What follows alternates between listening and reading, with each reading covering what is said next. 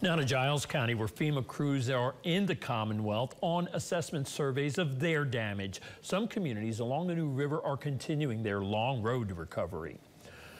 This is a look at what happened in Narrows alone after the New River flooded last week. We took this video last Friday. The high water destroyed hundreds of campers and damaged scores of homes. We visited Narrows and Rich Creek Friday, where most of that damage can still be seen. Giles County's emergency management coordinator says 400 campers were destroyed, 60 homes were impacted, and 48 families were displaced. Our photojournalist Jessica Nuzzo documents the power of water and its devastating impacts on anything in its path, but it could not wash away the resiliency of the community.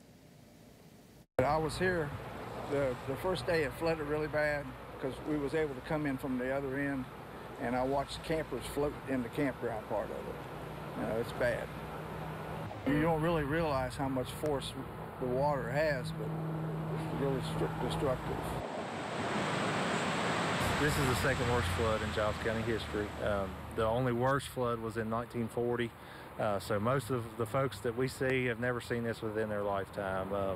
Here it was just catastrophic within this campground. Some of the other campgrounds has been just catastrophic damage. It's total loss of homes. I mean, there's folks that have lost literally everything. They lost completely everything they own.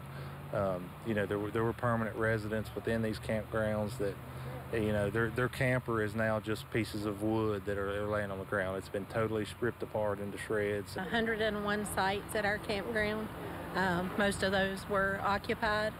And, you know, the campers that were left in there are looking at, some of them aren't being covered by their insurance companies. Some didn't have insurance coverage. So, you know, a lot of people like to say, well, it's just a camper, but we did have some permanent residents there. That's their home.